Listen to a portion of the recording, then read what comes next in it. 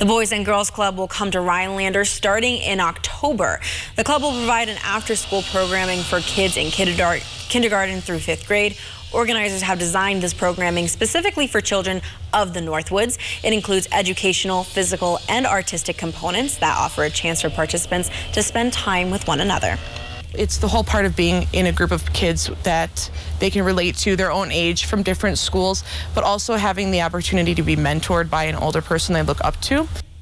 The programming will run after school until 6 p.m. at the Central Elementary School building. Memberships are $25 per child for the whole year, but if families are struggling to pay, the club will not turn you away. They are happy to work with you.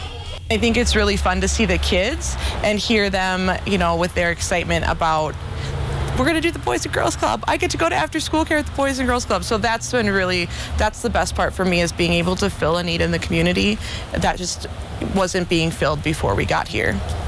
The doors are set to open for after school care on October 4th. They plan to continue to expand their programming in the future to service a wider range of ages and include summer programming as well.